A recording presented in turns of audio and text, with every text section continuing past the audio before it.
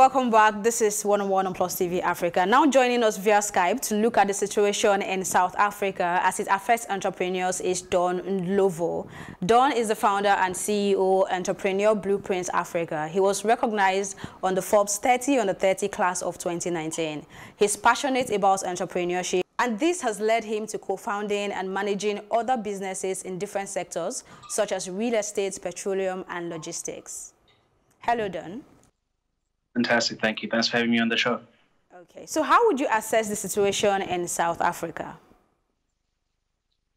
Look, on my personal point of view and actually what's happening right now, the South African economy has hit very, very low because our rand to dollar was at 14 rand before this started. Now it's sitting at 19 rand to the US dollar. But the SMMEs, the blue chip companies, we are all feeling the pressure right now. And over and above everything, I still need to say that the president is doing his best.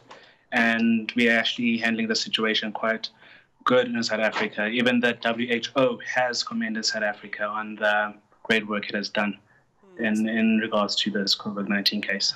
So how would you rate the level of compliance on the lockdown order? Are citizens complying? On a scale of 1 to 10, I would definitely say that 7. I'll comfortably say 7 out of 10 people are complying, and all rules and situations have been put in place with the Minister of Police and all the other organizations. So people are taking this to heart. People are understanding what's at stake, and more than anything, we doing our utmost best to uphold and stand hand in hand with our president's orders. To stay indoors under lockdown. Okay, let's talk business and how it's affecting you as a business person. How would you say this lockdown and the pandemic has hit South African business owners? On a personal note, I've been fortunate to be in more than one company. And I think over the years, before I even started being in business and right up till now, this will be the first time I'm actually seeing the whole world actually in a standstill. You see, the engineering sector is on hold, the printing sector is on hold, but the companies that are thriving now would be your transport companies, would be your medical companies, would be your food companies. And with all that being said, the bare minimum of companies, if you're looking at the people on the ground, on the African continent as a whole, we're still struggling with food security. We're still struggling with affordable health care. We're still slightly struggling with shelter as well. But I need to commend all the presidents and what they've done so far. They've done their utmost best, and it's up to us South Africans and up to us Africans actually do our part as well in this pandemic. Okay, some entrepreneurs pride themselves as being able to see opportunities even in situations like this. Would you say the same for yourself? I would most definitely say so for myself. And funny you asked that question because about a week ago, I had a conversation with a friend of mine from Kenya. And I posed a question after he answered the very same question. I asked him, look, it's either you sink or swim. But just understand that if you do happen to sink, there's a foreign company that's going to come in, do the services that you failed to do, and the money will leave the community. The money was supposed to stay in the country has now left, leaving the country much poorer. So that is something that you need to now take upon yourself and decide that, are you going to take part? How are you going to do it? And that's the question I think I'll pose to everyone else out there, in the sense of, if you do take part, just understand that you'll still be keeping the money in the country. And over that, I'm actually quite saddened by some of the people that have taken advantage in a very wrong way, in the sense of, here in South Africa, I'll speak from a South African perspective, here in South Africa, we found some priests actually opening online churches and charging people to actually take part in this. So some ridiculous sums. So I'd actually hope and wish that the South African government can take the very same approach the Botswana government took to closing down such people. So that's what I would say. You take it and you do it the right thing with it. Okay, so if and when these opportunities are identified, how would you say it is easy to navigate the business space? it's never easy to navigate the business space. But if you ever take part in such an industry, you need to find yourself seeing that you don't have knowledge about the industries. Always try and partner yourself up with someone that has more knowledge than you, so you don't burn your fingers in this process.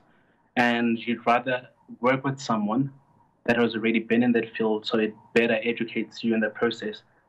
So that's how I go about doing this. Yeah, there is a mindset shift caused by the ongoing pandemic. For some, it is fueling their creativity, and for others, it may be distorting their perspective on life. Now, as an owner of a business who have to manage people, how do you advise people handle human capital in businesses? Before the owner actually even takes part in this, I think people are now at home sitting and thinking that, what is my self-worth to the company? People start questioning themselves. But over and above everything, I honestly feel that it's crucial that people actually keep a positive mindset and keep a focused vision for the companies going forward. So that would be my best advice to everyone. So are there any measures put in place by South African government to support business owners? Yes, there are. From the UIF funds, from the financial aids that have been put in place for small companies, up to the blue chip companies actually. And look, not only the South African government has taken part in this, but such families as the Mutipa family, the Oppenheimers, and the Rupert families, and some of the social lights of South Africa have taken part in this and have contributed to the solidarity funds. So everyone is actually taking part in this. And from our side, as a family, from the Ndlovu family, we've set aside R1 million to help assist the families, 100 families, towards until the end of this pandemic that we're facing as a country. And finally, so, yes, the government has done its best, and over and above everything, like I always feel that it's not only the government's duty to take care of the country, but it's also our duty as entrepreneurs, as fellow South Africans, as fellow Africans, to assist each other where we can. So what do you expect to see as South Africa approaches ease of lockdown as announced by the president?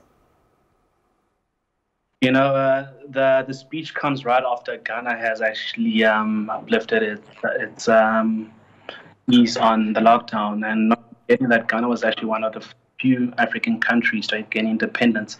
So now it's actually the first country in Africa to uplift this. So it's quite interesting when you think about it. But what we're expecting is that all correct procedures still need to be followed.